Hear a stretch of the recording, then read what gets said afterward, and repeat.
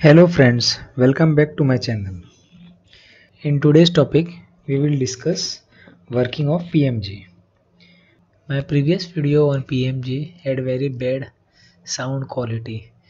I was getting continuous comments on my video about it. So I thought let's make a new video with better sound quality. So basically we will take Stamford alternator as our example to discuss the working and other features of PMG. So basically we are going to cover up 4 topics in this video. So number 1, how PMG looks like. What is the PMG hardware all about? Second, why PMG is required in an alternator. What is its use? What is its purpose to be fitted in any alternator? Third, PMG connections on AVR. How the PMG wire are connected to the AVR. And the fourth and the last one, how is PMG installed on an alternator. So all these topics will be discussed considering Stamford alternator. So let's begin. Starting with the first topic, how PMG looks like. The permanent magnet generator or PMG is as good as a small alternator which generates voltage.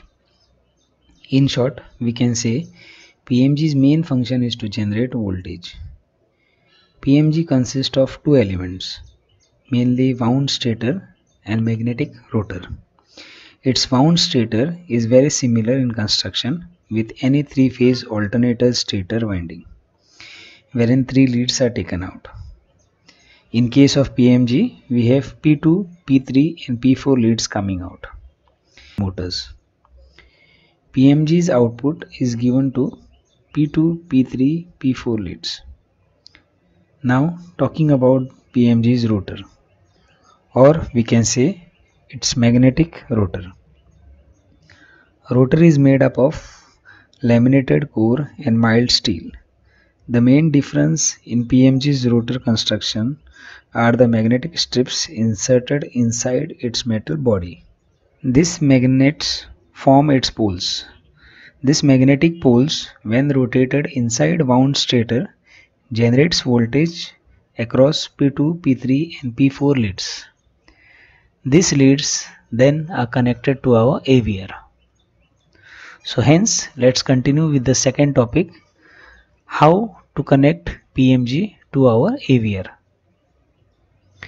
In Stamford, when PMG is used, the AVR which we have to select is MX321. So now let's see how this connection is done. If anyone does not know why AVR is used in alternators, then please check out my videos on AVR. I will give link in I button. So when we flip our AVR, on the back side we have all the pin descriptions. We can see different pins written on the description, F1, F2, 7 and 8, and from left to the right we have P2, P3 and P4. We need to connect our 3 wires from the PMG, that is P2, P3, P4 pins on MX321 AVR. This is as simple as that. Just connect the 3 pins on the AVR and the AVR and the PMG will work together. I hope you have understood these 2 topics. So now let's move on to the most important topic of why we use PMG in alternators. I request you to continue watching further only if you know working of AVR, because unless we know the working of AVR, we won't be able to understand why PMG is important. So coming back to the topic, let's learn the function of AVR with the help of an example. The main job of AVR is to maintain steady and uninterrupted terminal voltage by working together with all the other components. That's the reason why AVR is called heart and brain of alternator. To perform this, AVR has to have a steady operating voltage. In most of the application where there is jerk loading, that is when alternators are used in place where load is increased and decreased within short span of time, it's very difficult to maintain a steady terminal voltage. That's when PMG comes into picture. In other words, PMG supplies operating voltage to the AVR. Basically, there are three ways to give operating voltage to AVR. One, from main terminal of alternator, that is your RYB.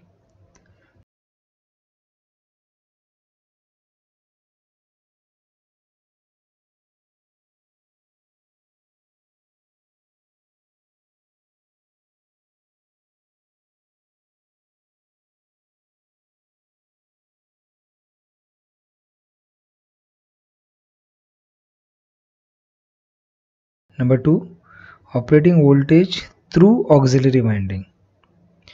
And number three, PMG or permanent magnet generator.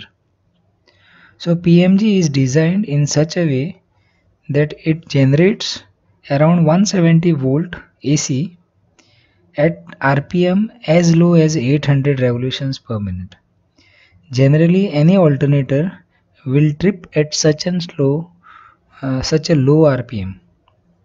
So let's consider we have a AVR which takes its operating voltage from main terminal of alternator, that is RYB. So we have 415 volt at 1500 RPM.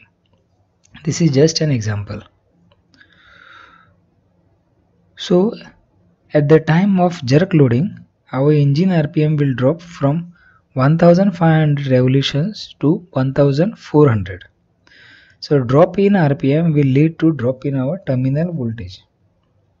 So now our operating voltage to AVR will drop up to 380 volt. This is just an example for our understanding.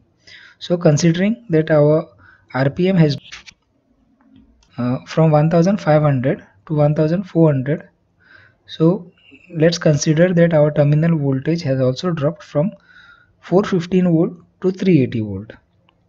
So now this will be sensed by our AVR, and AVR will try to correct it and will take few seconds. In real life application, this continuous fluctuation in operating voltage will hamper our AVR and our terminal voltage also. To prevent this, we need a power supply which supplies operating voltage to the AVR at a very low RPMs. This full process looks very simple, and we can just think on it that why is it really important in our lives. But yes, it is very important. I can tell you with a very small example. If there is any alternator and it is been used in a music festival, at the time of a music festival, so just imagine when the show is going on and you experience a lag in the music, and the lag in the music was generated because there was a lag in the voltage generation, which is in turn due to the drop in the RPM.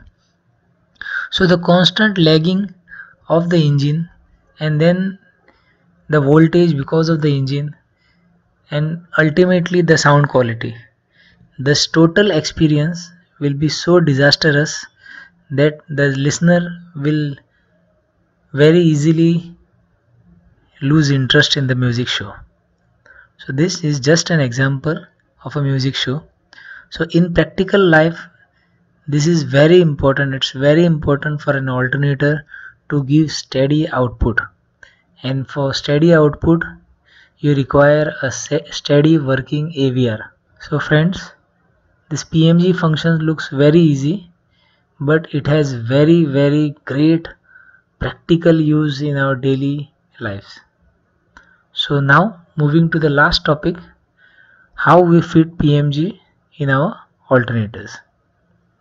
So friends, here you can see a skilled technician is installing a PMG on the ND side, non-drive end side of an alternator.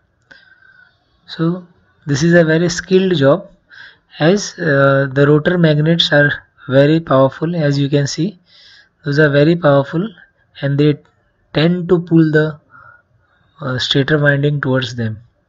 So this is a very delicate job and has to be done only by a practiced technician.